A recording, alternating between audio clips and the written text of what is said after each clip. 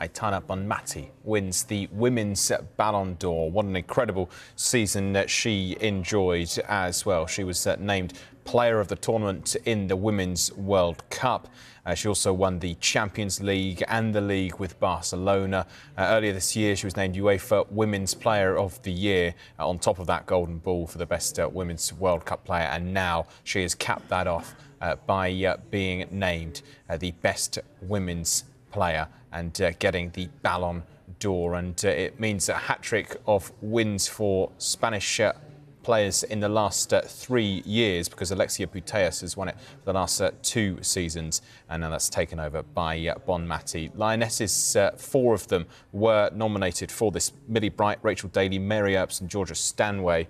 And it was Mary Earps that was top of the pile for the England selection. She finished 5th, just outside the top 3. So incredible effort from Mary Earps, but it is Barcelona in Spain's Aitana Bonmati, as expected, who has won the Women's Ballon d'Or.